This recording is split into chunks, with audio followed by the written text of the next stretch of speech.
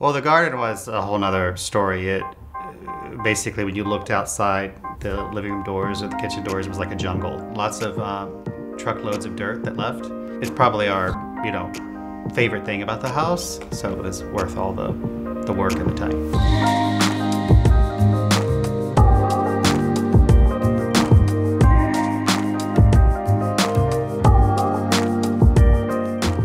Hi, this is Mark D. Sikes. I'm an interior decorator in Los Angeles, and we're here visiting my home in the Hollywood Hills.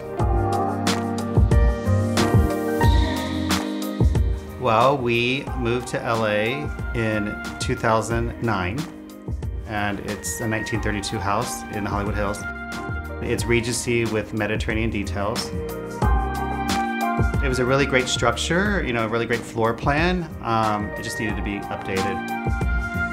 The house is built in the 1930s, so it's pretty norm for houses in the Hollywood Hills from the 30s to have sunken rooms. All the windows are arched. The windows on the sides and in the back open their doors. The back arched windows lead out to the garden. And the garden sits right off of the kitchen and right off of the living room. This is probably my favorite space. We planted everything 10 years ago or 9 years ago, and it's really just taken off. The gardens are just a really simple combination of ficus and fig ivy on the walls, boxwood balls, myrtle topiaries, and then seasonally we change out all the potted flowers. So sometimes there's lavender, and right now there's geraniums. We're in the Hollywood Hills and we're not far from Sunset Boulevard, but when you're out here you feel very removed, and it's very you feel like you're in a sanctuary.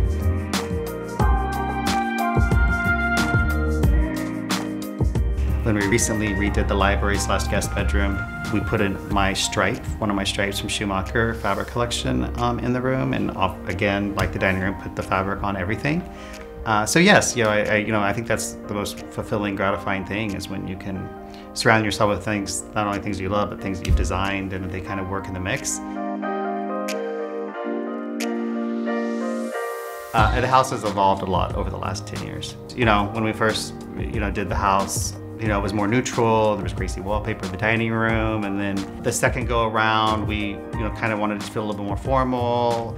And then the third iteration, the last iteration, was, really, with everyone, our lives were changing and they were evolving. We're using our house differently. We wanted it to be more functional, so it became more casualized. So, it's definitely, had some different looks, but I think what's interesting is if you look closely, it's all the same pieces. They just kind of get moved around, and, and I think that's really a testament to, surrounding yourself with what you love, and it can work, the things you love can work in any kind of aesthetic environment.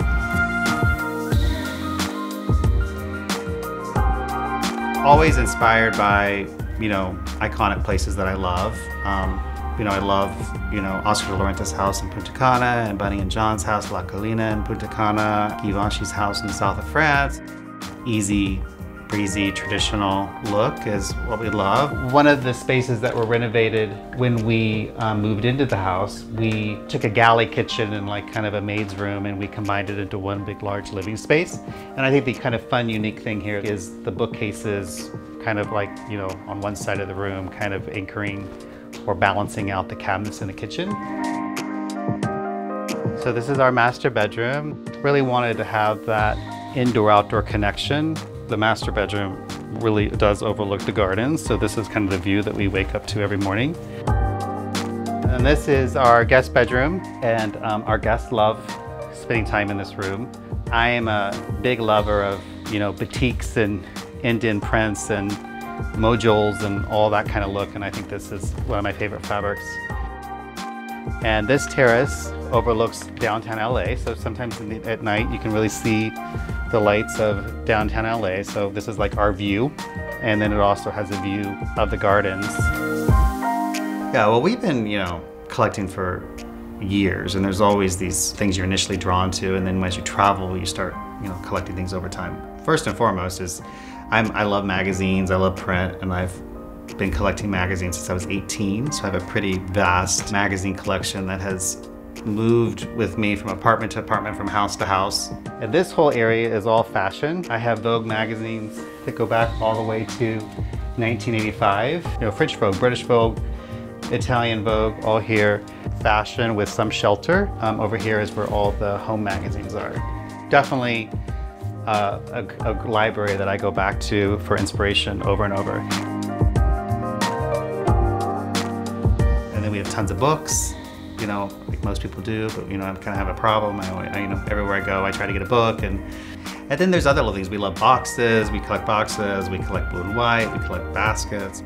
Michael collects little vintage and antique pill cases. And all those collections are, you know, kind of sprinkled throughout the house. I think that's what really makes a home, is, you know, acquiring different things and surrounding yourself with the things you love. And it also personalizes the home.